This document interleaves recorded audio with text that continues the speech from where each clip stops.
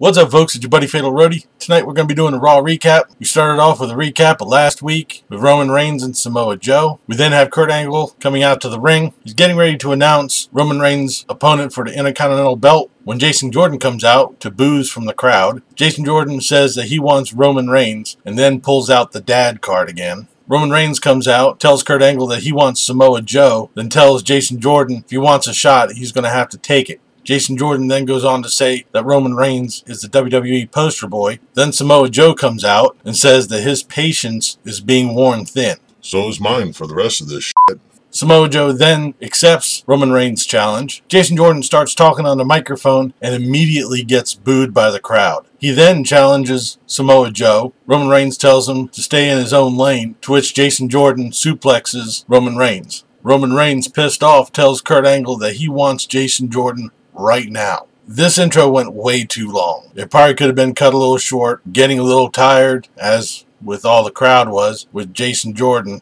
They just need to turn him heel and just be done with it. We then have our first match, Roman Reigns versus Jason Jordan. Samoa Joe is sitting at the top of the ramp in a chair. Roman Reigns pounds Jason Jordan at the beginning part of the match, both in and out of the ring. Jason Jordan comes back, driving Roman Reigns into the turnbuckles back and forth multiple times. Roman Reigns tries to go for a Superman punch. Jason Jordan counters it with a drop kick, goes for a pin, gets a 2 count. Later on, Roman Reigns knocks Jason Jordan out of the ring. He jumps off of the steps to do a Superman punch. Jason Jordan catches him mid-air and drives him back first into the ring post. Jason Jordan gets Roman Reigns back into the ring, goes for a pin, again gets a 2 count. After a commercial break, Roman Reigns has Jason Jordan in a half crab, working on his bad knee. Reigns then goes for a spear. Jason Jordan counters it into a Northern Lights suplex, tries to go for a pin, gets a 2 count. Roman Reigns was finally able to get a Superman punch, then a spear, gets the pin for the win. After the match, Samoa Joe comes in, gets a coquina clutch on Roman Reigns. Jason Jordan comes in and suplexes Samoa Joe, and then Jason Jordan gets another Superman punch from Roman Reigns for helping. This was it was an alright match. It wasn't too great. As an opening match, it was pretty good, but altogether, it wasn't all that great. It just drug on way too long. This match really should have been half the time that it took, but like I said, it wasn't all that great. We then have Sasha Banks versus Paige. There was a lot of back and forth between Paige and Banks throughout this whole match. Mickie James, Bayley, Mandy Rose, and Sonya Deville started fighting out at ringside, which distracted Sasha Banks and allowed Paige to get the Rampage for the win. This is a pretty good match. I mean, it wasn't spectacular, but it was pretty good. I'd be interested to see how they're going with this whole Absolution line. They pretty much tore through everybody in the women's division. They have yet to have an encounter with Nia Jax, which would probably be pretty interesting to see how that's going to go about. We then have yet another Braun Strowman and Kane recap. We've only seen this going on for 5,682 times. It seems like every time Michael Cole says, "Let's take you back to," it's pretty much going to be enough time to get yourself a cold drink, run to the bathroom. By the time you're done, we're back from commercial and we're at the next match. This is ridiculous. I'm tired of half of these recaps. They take way too much time and show us everything that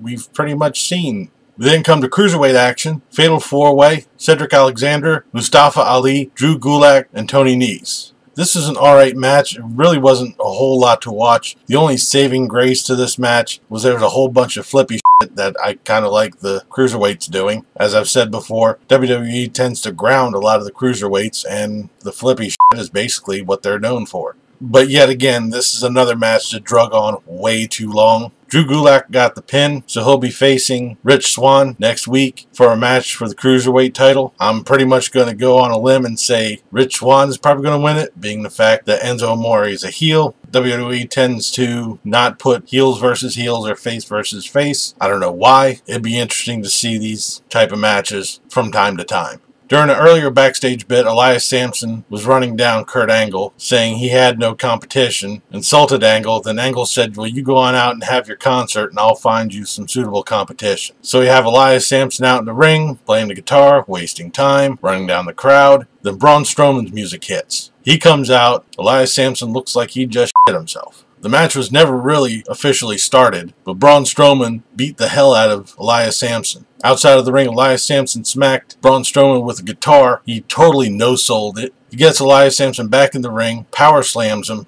throws the ring steps back into the ring, and Kane's music hits. He shows up on the Titantron, and he challenges Braun Strowman next week to a match. What?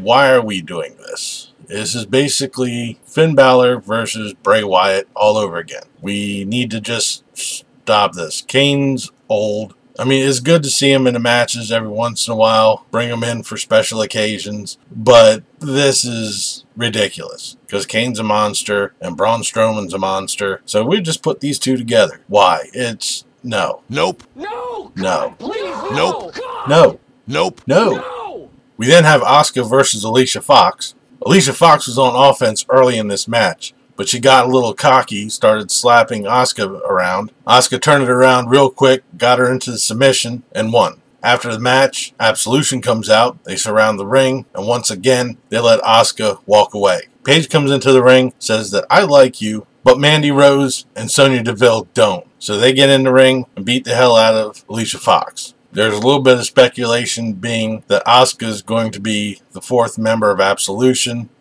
I guess we'll have to see if that goes on. We then have Finn Balor versus Bo Dallas. There was a lot of back and forth right at the start. Balor goes up to the top rope, gets distracted by Curtis Axel, which allowed Bo Dallas to knock him down and take over. Balor was able to fight back, got the dropkick into the corner, set him up for the coup de grace, and got the pin. We then have a video package with flashy shit Mick Says Nothing, and it's interlaced with Broken/Woken, I'm not sure exactly what he's calling himself, Matt Hardy. It was kind of hard to follow this, being that they were switching back and forth between what they were saying, basically skipped it, but it was interesting to see Matt Hardy bringing back his Broken/Woken, like I said, I don't know which one it is, persona. We then come to our main event, The Bar versus The Shield. Cesaro and Sheamus had the offense through most of this match, beating down on Seth Rollins. Dean Ambrose was finally able to tag in, started beating down on both Sheamus and Cesaro. Rollins tags back in, starts beating down on Cesaro, but Sheamus came in, started stomping on Rollins, and got himself disqualified. As the Bar started walking up the ramps, holding the belts, because you can only win the titles through pinfall and submission, Kurt Angle comes out, says he's restarting the match and making it a no DQ match. After that, Dean Ambrose and Seth Rollins take it to the Bar, start beating up on him. Then Samoa Joe comes out and attacks Rollins and Ambrose. Roman Reigns comes out and chases off Samoa Joe. Sheamus got the brogue kick on Dean Ambrose and gets the pin. So Sheamus and Cesaro are still the tag champions. Both the Bar and Samoa Joe walk up through the crowd, and so ends this episode of Raw. What can I say about tonight's Raw? Oh my God, it was drawn out. Bruh. A lot of these matches took way too long. Some of them were painful to watch, albeit they were good, just too long. They were still able to squeeze in 6 matches, which is usually their normal setup. But for as long as they let some of them go, like the Jordan Reigns match and the Fatal 4-Way, they probably could have cut both of those in half and gotten at least one more match in. Not to mention if you cut out all the recaps that we keep getting. But it was slightly below average, which seems to be a common thing for Raw. That'll do it for this episode of Raw Recap. I'll be back tomorrow for the SmackDown review. Leave a comment down below what you thought of tonight's Raw, what you thought of this video. If you liked it, please give me a thumbs up. Don't forget to share and subscribe. I've been Fatalroadie. You've been awesome. Thank you very much for watching. And remember, it's too loud, you're too old. See ya.